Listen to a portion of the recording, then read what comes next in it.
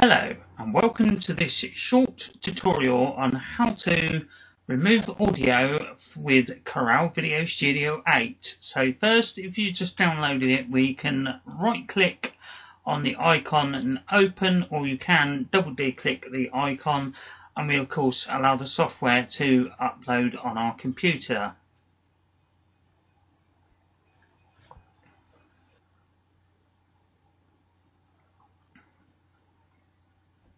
Once Corel Video Studio 8 has loaded, we can immediately go down to this line here, which is the video line, and put the cursor into the box there where it is now on the actual line, just there, anywhere. Right click your mouse and go down to Insert Video. Pick your relevant video that you require to use, so we'll go Looking Glass Window 10 for an example. Alright, and we can double D click that icon, and of course our video footage is there. Now, how do we remove the audio? That's simple. If we simply put the cursor into that video footage and we right click on that particular footage, we have a selection bar there. Now, if we come down that selection bar to split audio and we left click at split audio,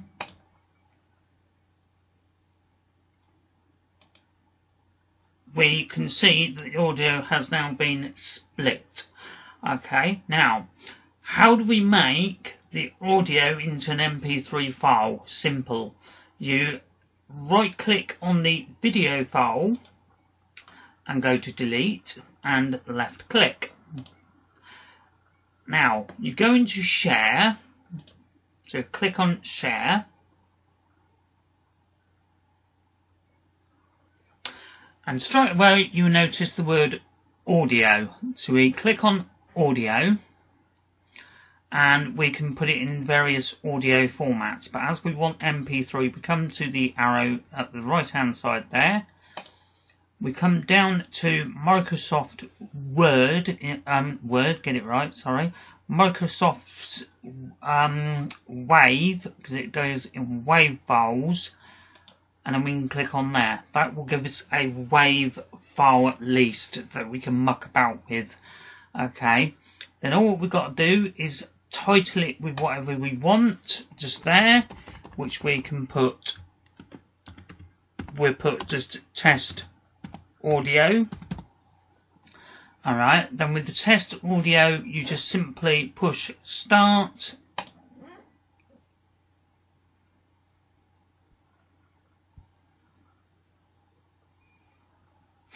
and that is now saved as a waveform. Then all you got to find is some way of changing that waveform back into MP3, which again I can show you something else as well on this. So if we now get rid of our Corel Video Studio 8, alright, we can bring up the next program called Audacity, okay, which we can right click on Audacity, open it,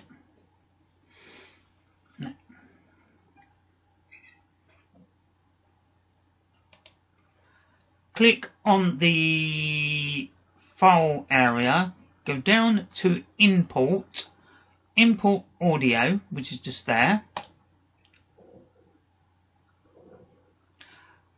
find the actual file you require, which should be in the video area,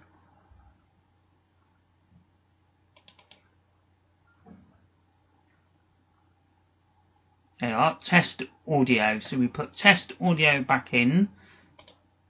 Alright.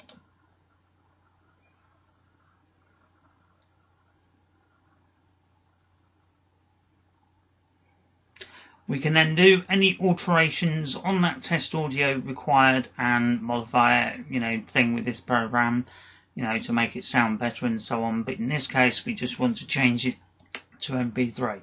So we go File, straight into Export Audio, Alright, and down here where it's got wave, we can change that to MP3.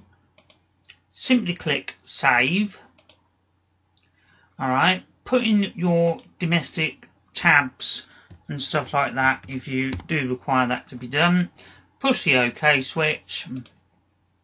Providing it has got that file in it, it would have worked. Okay, if it hasn't, alright, we will go ahead and download it. So what we do is download it.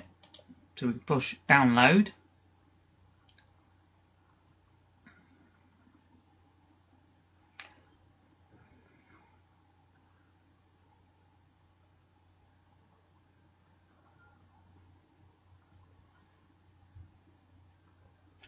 And as it's got to extract the LEN download page, left click this link, do not right click. So we right click, hang on, left click this link, do not right click. So we left click the link, not right click, was just about to get it wrong.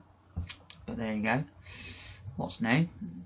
And that is working.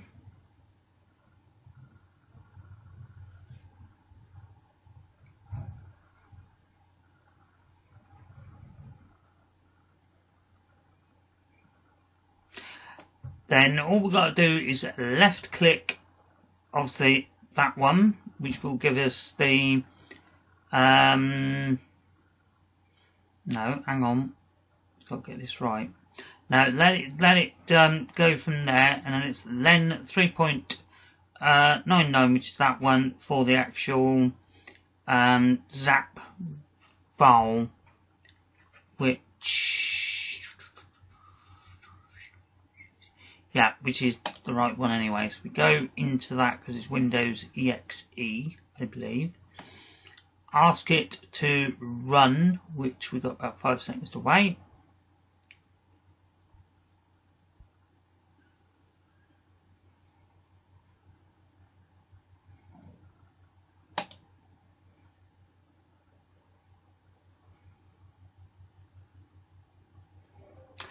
When it comes out of the box, which it will, just push run.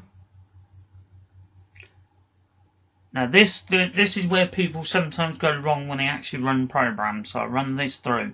Always click next, but if it requires you to then go and ask for custom or a direct install, and sometimes it does, always go custom. Alright, so we can install that. And in this case, it doesn't want to go custom, but anytime you install programs, go custom and do not go for any other programs like, you know, web browsers or stuff like that, because some programs can contain media, all that crap of, what do they call it, spam and crap like that. It's basically crap programs that make your computer unsafe and stuff like that. So, but this one's fully safe, so that's fine.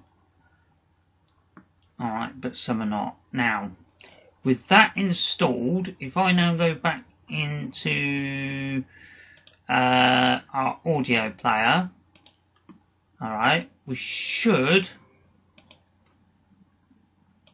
might have to restart it, so just bear with me. We'll see if we can abstract this. Right, test audio. I'll put Mp3.